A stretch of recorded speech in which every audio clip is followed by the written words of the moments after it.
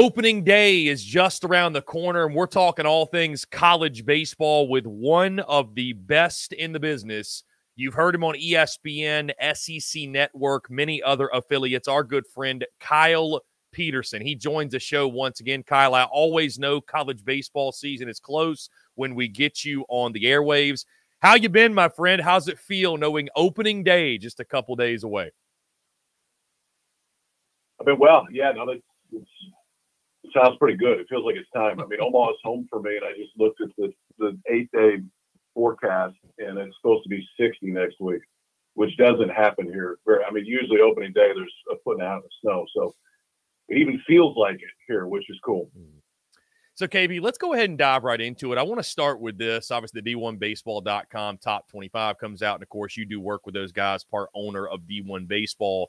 But the D1 Baseball Top 25, it's always a major talking point, right? Very, very rarely, which basically never, does every fan base agree where they're slotted, what have you. And just this morning, I was actually talking to some LSU buddies, and I want to get your take on this. Because LSU preseason ranked in the top 5, they're sitting at number 4, but behind Florida, behind Arkansas, of course, it's the defending national champions. You do lose Paul Skeens and Dylan Cruz, but they are loaded with talent. Tommy White is back. LSU fans feel like maybe they're being a little bit disrespected or slept on going into the 2024 season. Do you buy that at all, that maybe LSU were not giving them enough credit or not valuing them enough as a real contender to go back-to-back? I mean, I feel like from most people I've seen, admittedly, Arkansas is the pick in the West, and I haven't seen many folks go out on a limb and pick LSU to win back-to-back national champions. Are we sleeping on LSU fans? Are they being disrespected, or are they trying to generate some buzz maybe going into opening day? Oh, good Lord. There's nobody like an LSU fan. I mean, they're 4th in the country, for goodness sakes. Like, if disrespecting is putting them 4th, then I'd love to live in that world. I mean, listen, there's obviously, you lose maybe the most dominant pitcher and that had one of the most dominant seasons in the history of college baseball, and you lose one of the most dynamic offensive players. So, and obviously there's plenty back.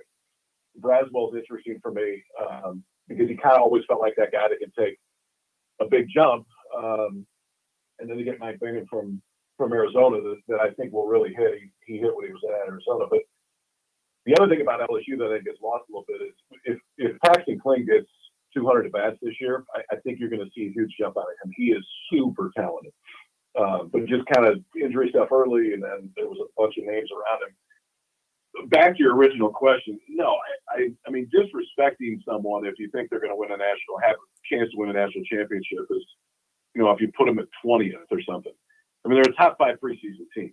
And I think that the biggest question mark is going to be just depth of that pitching staff. Now, that was the biggest question mark last year. You knew what Skeens was going to do. And then the question is, well, what happens next? And Ackenhausen does what he does in Omaha. And they get a few guys to step up and kind of go through the roof, and they end up winning the whole thing. So, no, I don't think they're being disrespected.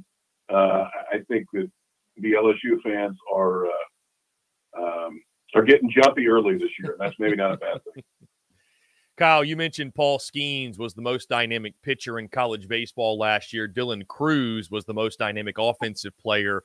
What's really fun about the 2024 season, Kyle, is that the most dynamic pitcher and hitter may be the same guy. That's Jack Caglione over in Gainesville. Just talk about his game a little bit, what you've seen. And, I mean, I feel like as good as he was last year, obviously the bat, I think, was ahead of the arm. People forget he was coming off Tommy John surgery. And, I mean, registering a 4.5 ERA or so, mid-4s in the SEC, it's not like that's a bad season when you look at the offenses and the hitters. But I think he could be even better this year. He's the favorite to win the Golden Spikes Award, which I think is a fitting honor or a fitting preseason tab. Your thoughts on Jack Caglione, your thoughts on the Florida Gators, who D1 Baseball had at number 2 in the preseason rankings?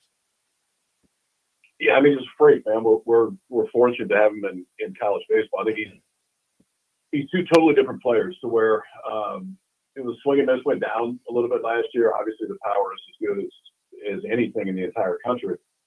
So the hit tool is not a question. He's going to hit unless something freaky happens. It's just whether or not he can throw strikes on the mound. If he throws strikes on the mound, he matches up with anybody in either category. It's the only time he got in trouble last year. I mean, rarely are you going to see Caglianone go out and give up 9 hits in the start. Like generally, the problems are caused by traffic that he puts on there himself, and stuff-wise, he's got a chance to get out of it. But I think there's 2 things. One, I mean, you've got Kate Fisher, who is going to throw you more strikes. And I think there's a lot more maybe belief in game management right now. Not stuff, but game management. If Caglianone can make that jump, so I mean, he's not going to go out and walk 2 guys again. But if he can walk 3 or 4 and stay out there for 6 innings, it totally changes Florida. Because if he can just avoid, walking 3 or 4 guys in innings sometimes, which ended up in a few really short starts and then the bullpen having to go to work early, then I think you look at Florida in that small group that really has a chance to win the whole thing this year. They're exciting, man. I mean, the thing with Caglianone too is, last year you had Langford protection or vice versa, depending on where they were, because nobody wants to face either one of them. This year, Colby Shelton kind of becomes that guy. Now we'll see whether Shelton can stick it short. But offensively, Shelton becomes, and I'm not saying Colby Shelton's going to be what Wyatt Langford was, because Wyatt Langford was one of the 2 best hitters in the country last year. But it does give Caglianone some protection either in front of him or behind him, which helps. And Curlin, who's a sophomore now, but had a massive freshman year power-wise. Florida's going to hit a ton of home runs, whether Caglianone goes off like he did last year or not. That lineup is loaded.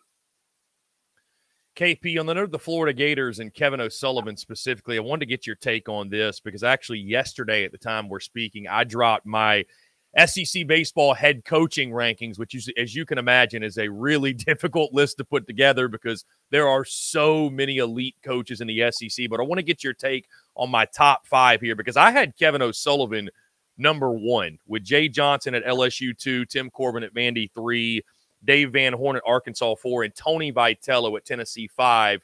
Would you agree, disagree? Where do you have gripe with that top 5? And is it fair to list Kevin O'Sullivan as the best in the SEC right now? Yeah, I think it's fair. I think it's fair to put Corbs there. I think it's either one of those. I think if you put them at 1, I got to look these guys in the eye in a few weeks, so I'm not going to go ranking head coaches. I will tell you this, and I think anybody would say this: head coaches get a hell of a lot better if they're good recruiters.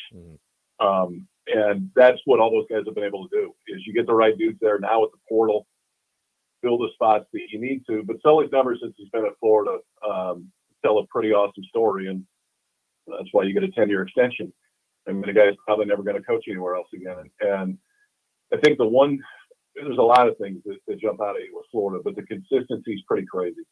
I mean, the amount of times that he's been to Omaha and the time that he's been in Gainesville is insane, especially coming out of that league. So I think that the run he's had, the run Corbs has had, obviously Jay hadn't been there very long, but he made a pretty good statement year 1 in Baton Rouge. And Van Horn, especially technically during the game, Dave is so consistent. I mean, the job that they've done at Arkansas, and I know they haven't won the thing, but Manny's been close.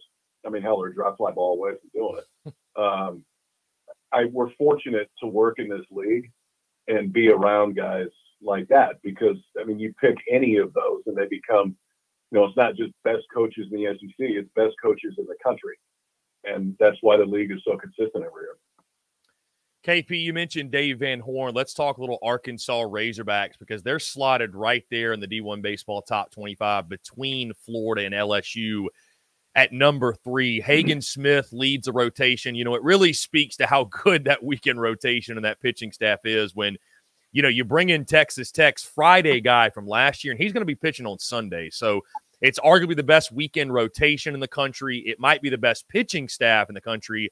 I think they've got enough hitting to get it done. Again, Arkansas is a really sexy pick to win the West.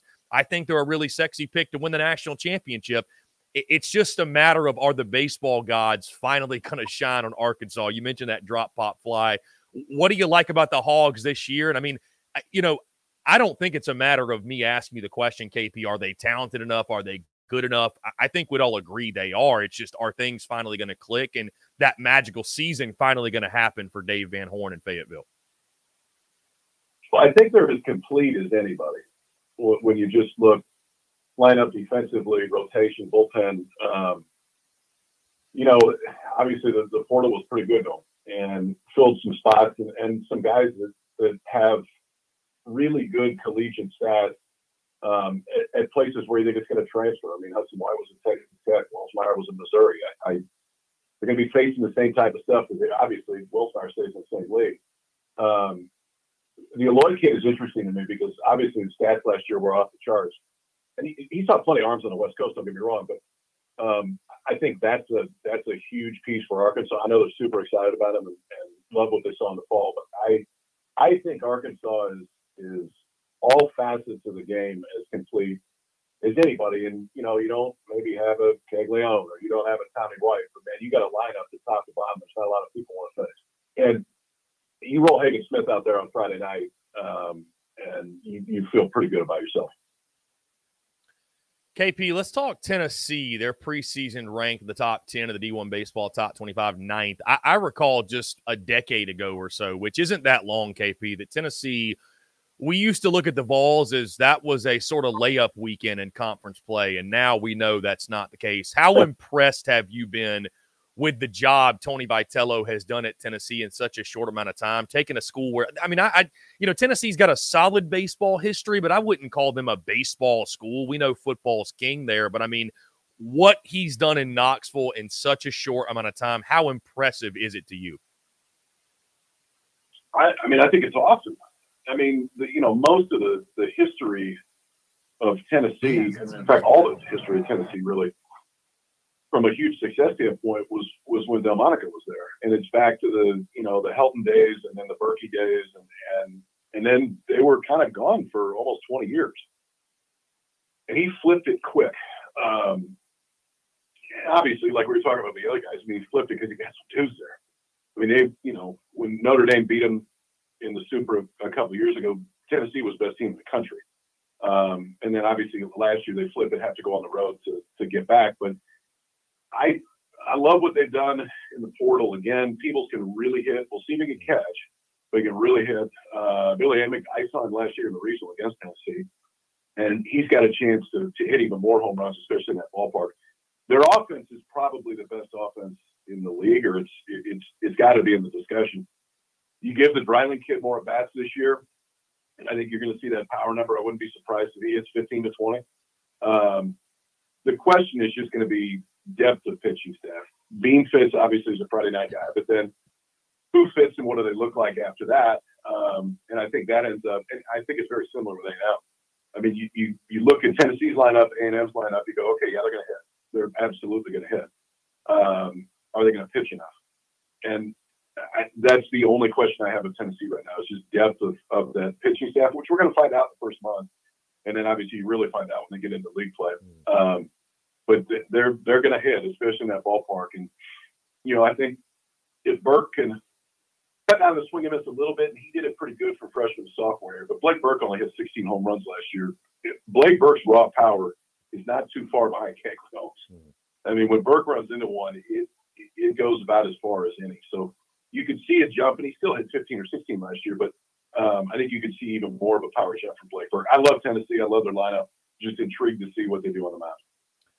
And KP, you mentioned Texas A&M, and I want to go there next because you're a West Coast guy, as we all know. I recall this time last year we were spending a lot of time talking about the Stanford Cardinal, and they ended up being a pretty good ball club, I would say. But it's interesting. We're in this new world where a guy who's hitting home runs against you in a regional one summer, the next spring can be in your starting lineup and hitting home runs for you. That is the case with Braden Montgomery, the former Stanford Cardinal, now right in the middle of that Texas A&M lineup with Jace Lavalette. It's going to be, again, one of the best in the country. What do you like about Braden Montgomery specifically? Again, this was arguably the biggest pickup of the portal cycle for Jim Schlossnagle and the Aggies.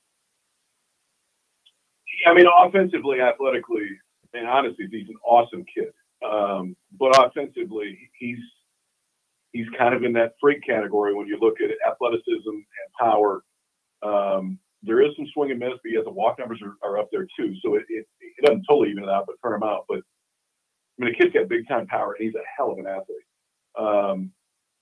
we'll see on the pitching side. It's not a stuff-related issue. It's just he had a real hard time throwing strikes last year. And there never got to be a part that I think Stanford was – they felt like they had to have guardrails. So when he went in, you got to make sure you get somebody else ready to go. I don't know how much A&M's going to use him on the mound, but I know that offensively and honestly defensively, he's a huge part of that. I love that offense. Lavalette is a dude. I mean, he can really play and really run. I mean, hell, I think he stole 15 or 20 bags last year. But you got to love A&M's offense. You know, the issue last year wasn't necessarily stuff on the mound. They just couldn't throw strikes at all. And I think they're comfortable with the stuff that they have this year. It's just whether or not they can throw strikes. Because if they don't throw strikes, you know, it's tough to try to win every game 11-10. If they do throw strikes, A&M is really dangerous. Let's talk Vanderbilt Commodores, KB. Again, when you go look at the top 25, another top 10 team, my question to you is this. Do you believe Vandy can hit enough to complement that fantastic pitching staff? That's my question for them, right? They've got all the arms in the world. You know Corbs is going to stack that pitching staff year after year. I just look up and down the lineup, and I wonder, you know, will they be able to complement it? I mean, they're going to play fundamental baseball. They're going to win a lot of games, probably 3-2, 4-1, just play good, clean Vandy baseball. But I feel like the hitting is going to be the thing that if they have that piece of it, they got a chance to make a really deep run. Yeah, I totally agree. And I don't know.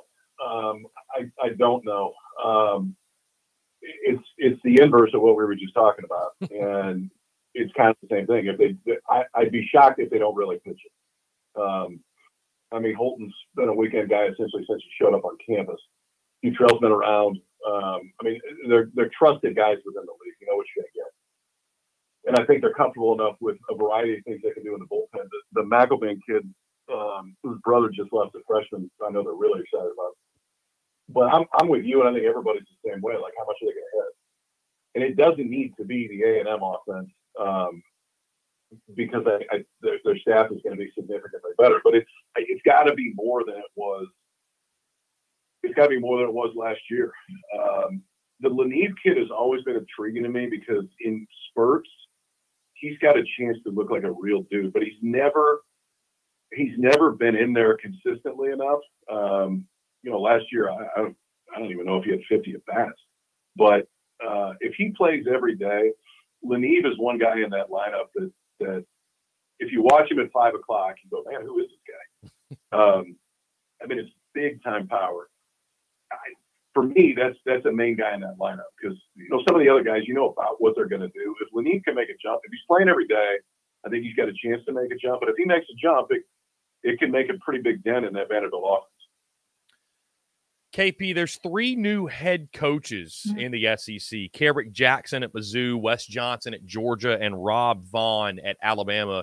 Just talk about those newcomers a bit. What do you like? I think we obviously realize the challenges that Johnson and Jackson face in Athens and Mizzou. Vaughn taking over a pretty good situation, right? Bama was a fascinating story last year when you think about what happened with their coaching situation, that team obviously being player-led, going on a run later in the year. But those 3 new head coaches, 3 different situations, but what do you like about those 3 guys?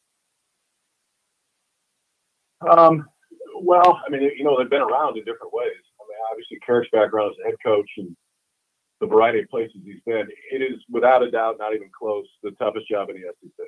I mean, from a weather standpoint, facilities, history, that is a hard. I mean, for me, if I'm Missouri, if Missouri can get to the regionals once every 3 years, that's pretty good coming out of that league. And I know that, you know, that's not the goal when you go into a place, but the reality is it's just a tough place to win. It's a really tough place to win. And you got to take advantage of that weather early in the season. I mean, it's where nobody wants to go the first few weeks of SEC play. And if they can steal a few early, which I think last year, the year before, they swept Florida. Last year they swept Tennessee. Yeah, they swept Tennessee. I think the year before they may have swept Florida. So it's a really hard job. You know, for Robbie, he steps into a situation where you got a team that was kind of the shocker for the last month of the year. They get some dudes back. Losing Holman and Shelton is a big deal. I mean, those are 2 really, really good college baseball players. But they've got some pieces that were good last year, and then they went pretty heavy in the portal with some guys that at least have been in the league. So I think that, that could be beneficial. I think of all those that you mentioned, at least this year, Alabama's got the best chance to make some noise. And then I've always been fascinated by Wes. I remember when Wes was at Mississippi State, so however long ago that was, it's when John Cohen was still the AD.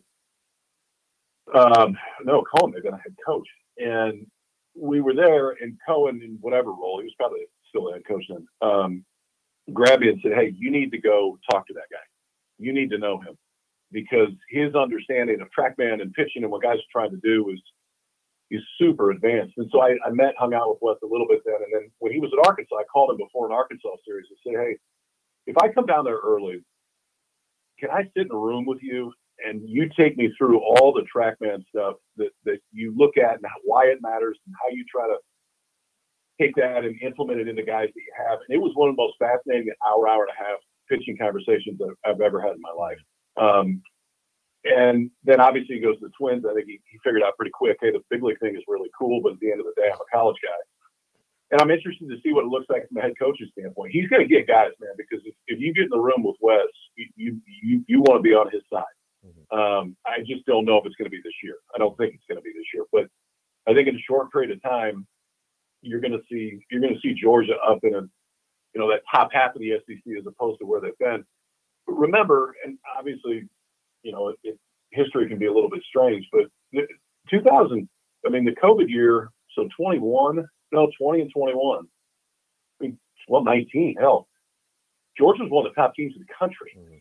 Mm-hmm. 19, they were a top 8 national seed. And then it was, 11th last year at Florida State. They go in, knock them out. But Georgia was loaded that year, and they were probably the best team in the country in 20. Didn't end up in Omaha. Obviously, 20, there was no season at the back end. But you don't have to go too far back to look at Georgia as a team that was in that top 4 to 5 in the SEC. Haven't been the last few years. I think there's a pretty decent chance that West gets them back there. KP, last year was fascinating from the standpoint of you look at who missed the conference tournament. The previous 2 national champions in Ole Miss and Mississippi State, both Mike Bianco and Chris Lemonis, faced some pressure, I think, especially Lemonis. Down in Starkville, again, those are 2 fan bases that love their college baseball. The expectations are extremely high. Which of those 2 do you have higher hopes, expectations for? Do you like what they did over the offseason more? And which of those 2 are you buying more stock in to bounce back this season? I would be surprised if both of them don't bounce back to some extent. Ole Miss hits poor really hard offensively. And I know my son's actually a freshman at Ole Miss now. So I was down there when I moved him in and a month or so ago or whatever, and went and talked to, watched him practice for a little bit and talked to Mike. And I know that they're really excited offensively about what they've got coming in. The question is just going to be depth on the mound. And if they get depth on the mound, I'd be surprised if Ole Miss isn't a team at the end of the year that, is squarely in the regional discussion. And who knows, you get a few surprises. They get a chance to jump back in that hosting side. That portal can flip things so fast. But that's really the key for them this year. For State, they get a few guys back that I think are a little bit more impactful than Ole Miss gets back offensively. Hines has got a chance. Dakota Jordan is probably in that raw power category as some of those other guys we talk about. But again, it was last year they couldn't pitch it and they couldn't pick it up and throw it first base. So those are the 2 biggest things for State, and they couldn't, kind of like A&M. They didn't throw a ton of strikes, and they were also light on stuff. So there's starts and ends on the mound for me. I think that there's enough offensively for State to be good, but it's got to be vastly different on the mound, and honestly vastly different defensively last year. And those 2 things sometimes can go together. Where if you're a solid defensive, look at Kentucky last year. Kentucky was one of the best defensive teams in the entire country. And it's amazing how much better that makes your pitching staff look. Because you're not trying to miss every bat, and so many times the 2 things can go together. So they need a jump from a defensive standpoint. They need a jump on the mound, but I think their offense is enough to really compete. KP, elite offenses and questions in the pitching staff. It seems like that's a theme in the SEC, and certainly that's the case with the South Carolina Gamecocks as we go to Columbia. I think you could argue, again, that conversation of best lineups in the SEC. Certainly South Carolina plays second fiddle to no one with Ethan Petrie and Cole Messina returning. Gavin Casas is back in the lineup. They added some other pieces as well. But the pitching staff, will they get enough? Similar to Texas A&M, similar to Tennessee, similar to some others, will they get enough on the mound? What do you like about this South Carolina team? Where do your questions lie? And, I mean, I feel like this is a club that if they do get that pitching, if they find those guys to step up, South Carolina could make their first return trip to Omaha in over a decade. Yeah, I mean, I agree with everything you said. Offensively, they're going to be, they will match up with anybody else offensively. And remember, I mean, they got Parker Nolan that came over from Vanderbilt too, who, never had huge home run numbers, but he hit, I think, 8, 9, 10, something like that last year. Playing at a ballpark that guys like to hit in, for sure. But he's also, he's not going to need to hit third in that lineup. He may hit 6.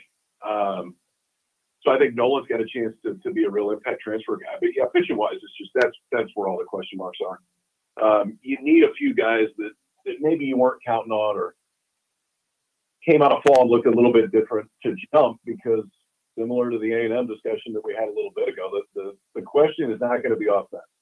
The question is going to be how much can they pitch it, and if they can pitch it similar to A&M, then I think the offense gives them a chance to be a team that's hosting at the back end of the year. If they can't, there's just, you get in that league, and if you don't throw strikes and you can't pitch it, you can't score enough runs. It's just, there's too many arms on the other side. So that becomes the biggest thing. But the beauty of it is, if they figure that out, there's really no concerns about the other side of it. So, I mean, you could either be really close, and I think we're going to know in 4 weeks, or else you could be scrambling just trying to find. You don't need like 11 dudes. I mean, you need like 5, 6. I mean, give me 5 or 6. Give me a few guys on the weekend that I know can go deep, and then give me 3 or 4 guys in the bullpen, ideally, that we can trust in different roles, and that's enough. I mean, yeah, there's a few days you're going to get smoked, so be it. But if you've got that many, if you get 6, 7 dudes that you feel like we can go to at any time, then that's plenty with that offense.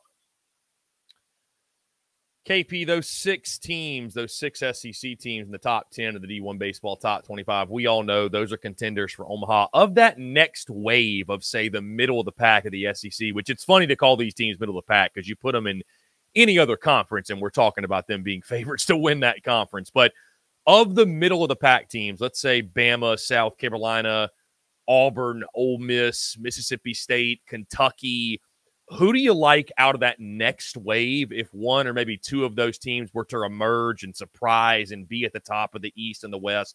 Who do you like out of that middle of the pack to emerge and take that next step this season? I don't know that anybody else in the middle of the pack is going to have enough pitching to I mean, when you just look at SEC standings, to get up there and potentially win the East or the West. But I do think that when you look at South Carolina, if they do pitch it enough, it's a team that you're not going to want to see in the postseason. South Carolina is the one for me, just because how easy the offense is. And obviously that can all get erased if they can't find some stability on the mound. But if they find, something like Vanderbilt, right? I mean, Vanderbilt has to pitch for them to win, for me, when you look at that offense. South Carolina, if they pitch, all right, now we're talking about they absolutely can play with anybody. So that next group, and I'm intrigued to see how consistent Vanderbilt is going to be. That's a very different looking offense than the other offenses at the top of the league. But if South Carolina pitches it, I think that's the team that they can make a run and potentially end up here. But it's a big if right now. KP, getting off the SEC and going more West Coast. Again, you're a West Coast guy, Stanford alum. No Stanford in the preseason top 25, but you look at the top 25, the West Coast representation, Oregon State, UC Santa Barbara. We were talking to your good friend Mike Rooney. He loves UC Irvine. Which teams are you most excited about from the West Coast that you think could make some noise this year? Because we, admittedly, we spend so much time talking SEC. The SEC runs college baseball, but they play some pretty darn good baseball out there in the Pacific Coast as well. Yeah, Runes is all over. He loves Irvine right now. And Irvine got hosed last year. I mean, that's the team that should have been in the postseason that wasn't. I don't think they'll have to worry about that this year. Santa Barbara, I mean, if you look at the job that he's done, I mean, he got up Omaha, but Santa Barbara's been a really consistent program for the last decade. And I know that they haven't jumped and won the whole thing, but they have gotten Omaha. And then obviously Oregon State's Oregon State. I mean, Oregon State's loaded. It was not a kid that is one of the most electric players in the country, Australian kid that we don't get a chance to see a whole lot across this area because they're never on TV. But ultimately, Oregon State is the best of that group for sure, and a team that I think you can legitimately say has a chance to win the whole thing. Santa Barbara, Irvine, probably a little bit out of that. We'll see if UCLA can make a jump back into it this year. It's been a while since, well, I mean, maybe 4 or 5 years, since UCLA was kind of that UCLA program that we were used to about 10 years ago. I mean, UCLA was on an incredible run. Obviously, they won it one year, but, I mean, they were hosting every single year. And we'll see if they can get back to it. I mean, you know, then everything goes nuts next year. I mean, you got SECU, UCLA, Oregon, Washington that go into the Big Ten, which totally changes those programs from a baseball standpoint. I think it benefits Big Ten massively, but, you know, I don't think that John Savage was thinking, hey, maybe we'll play a late March series in Happy Valley. And that's not exactly when you think when you go to Westwood.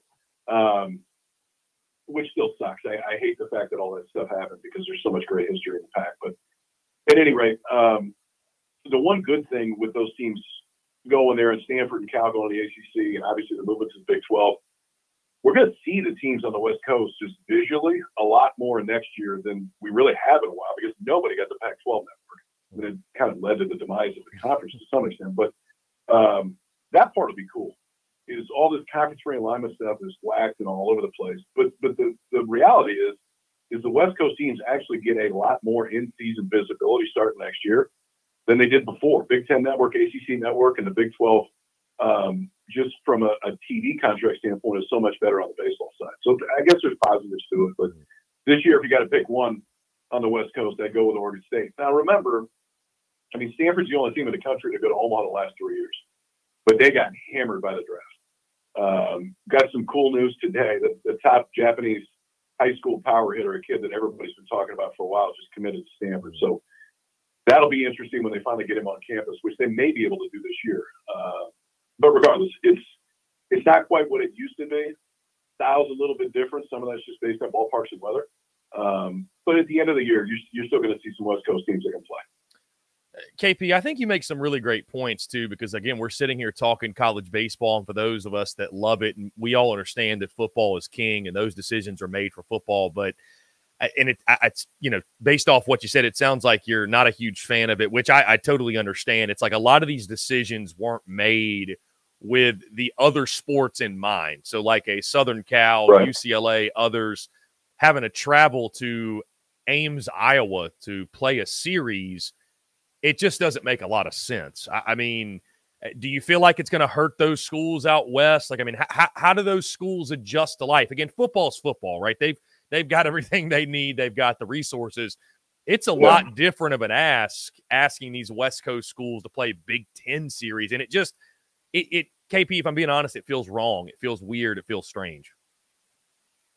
Oh, I totally agree. And I don't think anybody, I mean, you know, you understand it financially because of the football and basketball side, primarily for football. But the reality is I mean, there's so much, and there is in those other sports, don't get me wrong, but on the baseball side, like every year we would open with Fuller's. Fuller and they come to our place, we go to their place, but every year it was the first series. And in those old days, I mean, hell, it was just a six-pack. So it was Stanford, Cal, Arizona State, SC, and UCLA. And it was a home and home with everybody.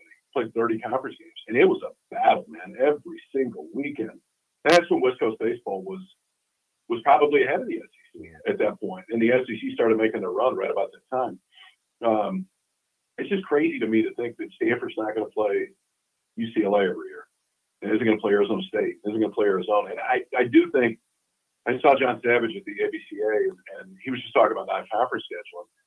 And I think you'll see a lot of these West Coast teams that were historically in the pack that are going to play each other, you know, non-conference, 3-game sets, get back to, I know it's not conference, but at least we're playing each other. But still, it just doesn't, and from a travel standpoint, it's a joke. I mean, to go to some of these places, they're not easy to get to. I mean, Stanford and Cal going to Wake or to Boston College or to Pitt or wherever else. I mean, yeah, it's flyable, obviously, but I do think what you might see, though, is whether it's East Coast or West Coast, some of these teams that go out today to where, Stanford might go play Duke on the weekend, that play East Carolina midweek game, and then play North Carolina the next weekend and go home, which would probably make some sense from a travel standpoint. But then you're missing 7 straight days of class, which isn't exactly what the college experience is supposed to be like. So it's a long-winded answer. I think it sucks, but at the end of the day, there's going to be some interesting things to come out of it. And I do really think visibility for those teams during the regular season is going to be significantly better than it was before, just because they're going to be on TV more. KP, who's the team that nobody in the college baseball world is talking about right now that you think will surprise and make some serious noise this season? I don't know if nobody's talking about them, but I'll give you 2. I love Duke. I mean, Duke was a super regional team last year. Duke not probably. I mean, Duke has the best bullpen in the entire country. That's kind of what they did at the end of the year. They pitched a little bit backwards to where you figure out what you got on the back end and then ultimately fill in from there. They're going to be a little bit transfer heavy offensively. They got some new ones in, but I love Duke's pitching staff, especially in the back end, and I think it gives them a chance. And I'm super intrigued by Iowa, man. I've got Iowa in a few weeks, and it is a big league rotation. I mean, if Brody Brecht is kind of like Caglione. If he throws strikes, he's going to be a top 5 overall pick. And if he throws strikes, I mean, it's as good a slider as I've ever seen in my entire life. And he's going to, I mean, and I think last week they said he had 102. So Iowa stuff-wise, if you go watch their rotation, they can really, really pitch it. Not a ton of power last year, but they get a lot of guys back. In fact, most of the guys back. So those are the 2 for me. And we're going to learn a fair amount about Iowa pretty quick. They did last year. I mean, hell, Iowa beat LSU down at Round Rock. But what is it? It's Iowa, Auburn, Virginia, Wichita State, and Jacksonville. I'm actually doing that one. We'll have it on D1 Baseball. I think we'll know more about Iowa that weekend, but Iowa's got a chance to surprise. Kyle Peterson of ESPN, SEC Network. KP, you mentioned you've got that tournament. Do you have any other series locked in regards to SEC? I know the TV schedule came out. Any series in particular that you're calling that you're looking forward to, or has that not been finalized yet? No, not yet. Actually, just before we got on this, I was talking to Scott Gustafson that oversees all that for us. Should know in the next few days, but if history serves itself, which it probably will, we'll start banging away probably the second week of March, and then off we go from there. So, yeah, we're excited on the D1 baseball side. We're going to stream 5 tournaments, all the different peak events tournaments this year through the site, which obviously you can then airplay to your TV and all that stuff. So we'll get a chance to see some pretty good clubs early, and then I'll be on the road once conference season starts. Y'all check him out on d1baseball.com. You'll hear his voice on ESPN, SEC Network, etc. And, of course, when the College World Series rolls around this summer. Kyle Peterson. Kyle, appreciate you taking the time, my friend. It's always a pleasure chatting with you. Yeah, man, this was fun. I love going through it. Thanks for having me.